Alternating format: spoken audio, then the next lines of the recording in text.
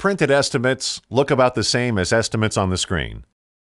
All the subtotals, markup, and totals on the screen are also in the printed estimate. Overhead and profit are in the estimate only if you've entered percentages for markup. The line Total Only Subcontract Costs is the sum of subcontract or lump sum costs. Anytime the estimate includes a total only cost, no material, labor, or equipment cost, you'll see a figure on the total only line. Estimate total is the sum of the subtotal, overhead, and profit lines. Tax comes after the estimate total if you've set tax rates. The last line is the grand total, the bid price. Printed estimates are easier to read when I put a blank line below each line of costs. See if you don't agree. I'll page up so you can see more of the estimate. This estimate is single-spaced. Now watch what happens when I click on the double-space lines button. See the difference? I think it's much easier to read. Now I'll turn double-space off by clicking again. The button is darker now, and the estimate isn't double-spaced anymore. The button is a double-space switch. Toggle on, toggle off. The only thing wrong with double spacing is that it cuts down on how much of the estimate you can see. I usually single space until it's time to print. When printing is done, go back to single space. Sometimes you want to revise an entire estimate column up or down by a few percent. For example, you might want to revise all cost estimates down 10% because the area modification factor is minus 10% for the job site. Or maybe I want to increase all costs by 25% so I don't have to show a 25% markup on the overhead and profit lines. Here are the column totals before making any change. Let's boost the material cost by 15%. I'm going to change material costs, so I tab to Material. I'll increase material costs by 15%. I'm finished making percent changes, so I'll click on OK. The material cost is 15% more now. To reduce costs in a column, just type a minus sign and then the percentage to deduct. On an insurance job, you'll probably want to show both the cost per unit and the extended cost. The Per Unit button lets you show both. I'll page up and then click on Per Unit. I'll also double space. The top line is the per unit cost.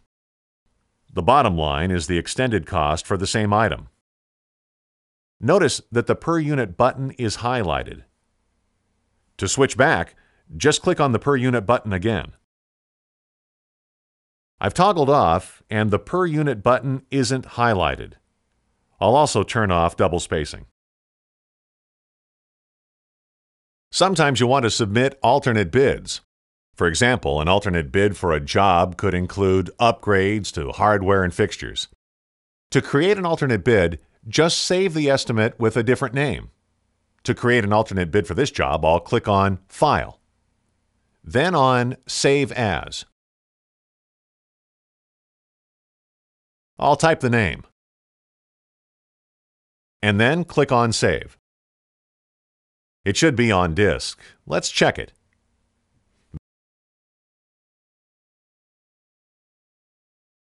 There it is.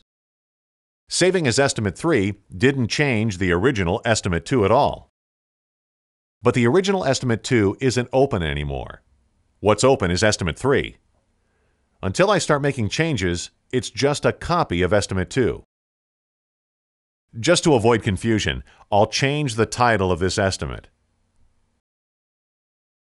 Save As is the perfect way to make copies of an estimate.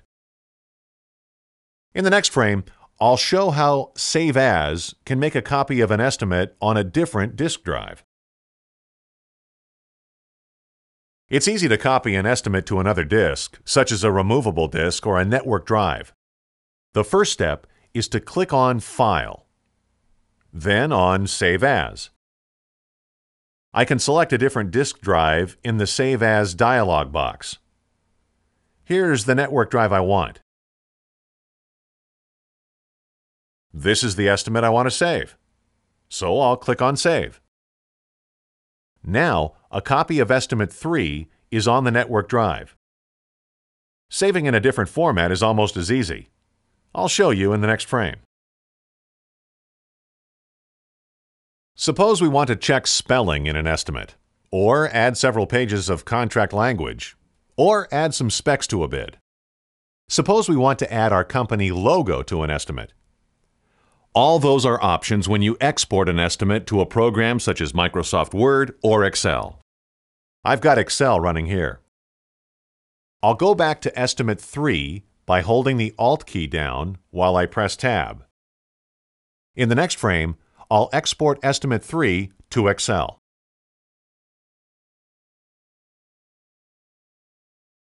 To export an estimate, click on File, and then on Save As.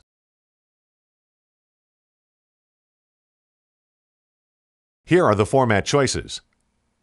For word processing, click on Text File. For Excel, click on Tab Separated. And I'll save in the My Documents folder. The correct file name is estimate3.tab. The .tab is important. It's done. I'll open the exported estimate in the next frame. I've saved Estimate 3 as a TAB file in the My Documents folder. Now let's pick it up in Excel. Excel is already running. All I have to do is hold the Alt key down and press Tab to switch to Excel. In Excel, I'll click on the Open button. In the File Name box, I'll type star.tab and press Enter. Here's what we want. I'll double-click on it. In the Import wizard, I'll click on Finish. Here it is. Note that National Estimator puts numbers, not formulas, in spreadsheet cells. If you revise costs after exporting to a spreadsheet, add formulas that compute new row and column totals. I'm done here, so I'll go back to Estimate 3. You can export an estimate to any word processing program that will read a text file. But there's a better way if you use Microsoft Word. I've got Word running on this computer. I'll click Edit and select all of Estimate 3. And I'll click to copy. I'll jump into Word by holding down the Alt key while I press Tab. I'll click to paste. Now we've got Estimate 3 in MS Word.